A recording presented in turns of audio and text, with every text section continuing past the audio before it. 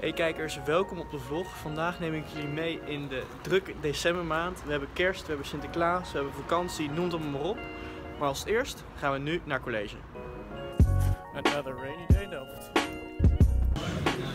En de komende weken ben ik jullie docent bij het vak warmteoverdracht.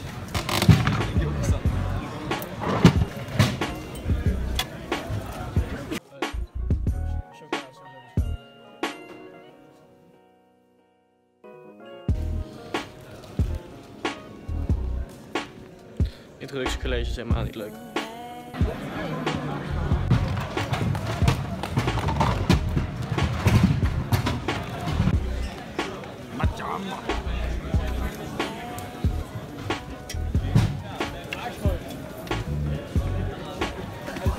Daarover moet ik zeker niet. Ik zou echt de hele dag zitten doen, anders ga je het net nooit redden. 5:30, college voorbij. Regent het? En het regent niet. Oh, daar heb ik mijn fiets neergezet. Waarom zit je niet altijd op dezelfde plek neer?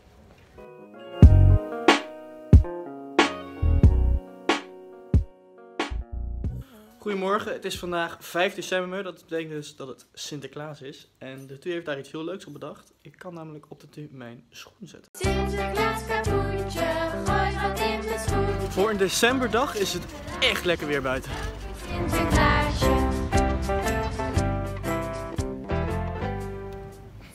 Nou, er staan alleen niet zoveel schoenen. Ik ben zelf een beetje in de kerstsfeer zoals je kan zien. Maar ik heb een schoen mee. En die zetten we hier neer. Ik zit me net af te vragen. Ik ben de enige die een echte schoen heeft neergezet. Dus ik hoop maar niet dat die gejat wordt. Net een paar uur een beetje gestudeerd. Ik ga nu weer naar huis. We zijn er onze klaar over. Is altijd dankbaar. Zie.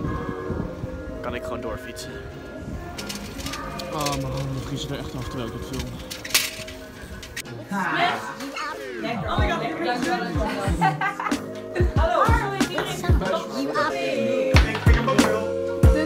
Ik ben aan het winnen. Hallo!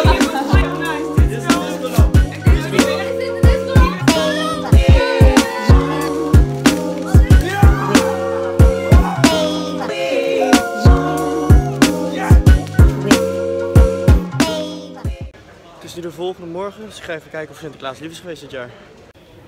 Kijk, aan zijn er wat schoenen bijgezet.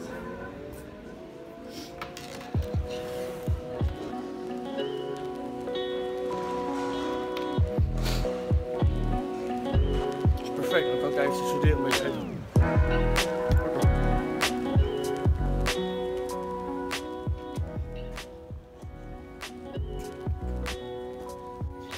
Waarom hebben jullie dit ook alweer? Zo in de weg gaan staan. Moet je heel snel, lager en sneller.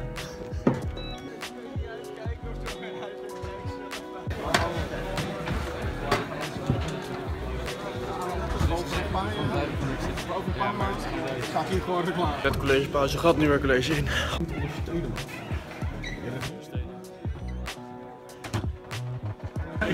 Lekker bezig, pik.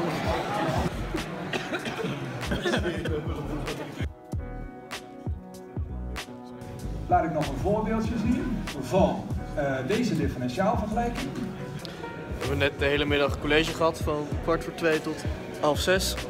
We zijn nu aan het wachten tot de regen voorbij gaat en dan fietsen we naar huis.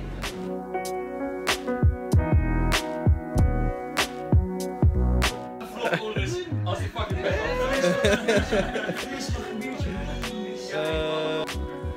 Ja.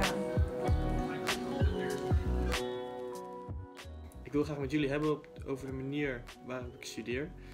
Zoals je kan zien ben ik wel naar college gegaan, alleen ik heb deze periode zeker niet alle colleges meegepakt. Ik heb heel veel colleges ingehaald en dat had ermee te maken dat de decembermaand een beetje druk is. Je hebt Sinterklaas, we hadden huisweekend, we hadden feestjes en ja, ik had eerlijk gezegd ook niet zo heel veel zin om naar college te gaan.